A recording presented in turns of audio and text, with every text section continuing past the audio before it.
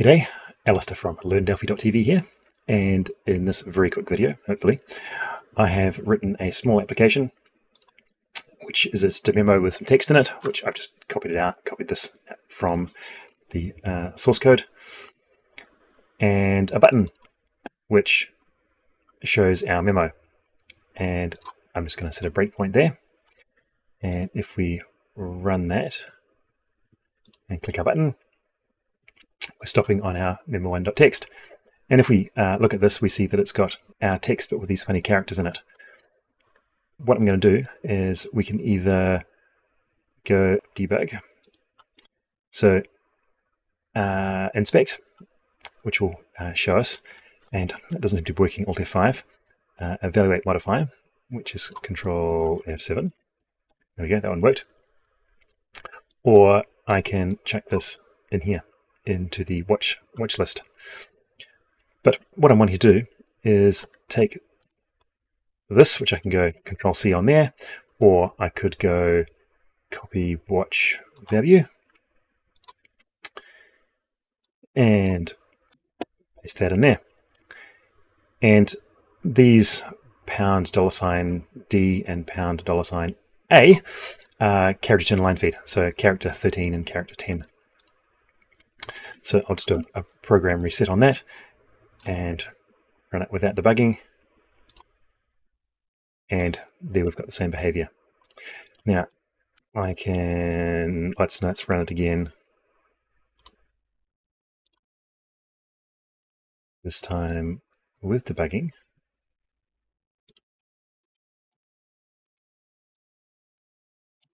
So I'm just going to paste that in, which is a lot larger. And click on our button, and we see our memo text. And if I go copy value,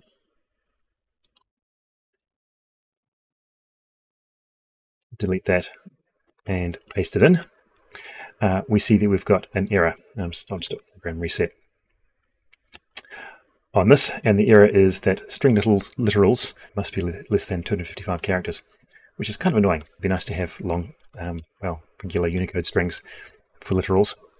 But what we can do is if we scroll along somewhere to about the 250 point, somewhere there, I can add a plus.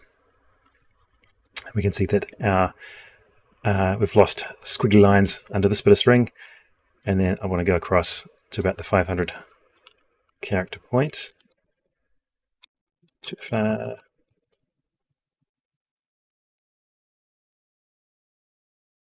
That should probably do it. I should better go there.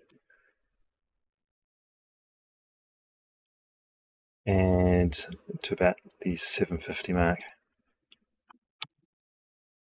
Went too far.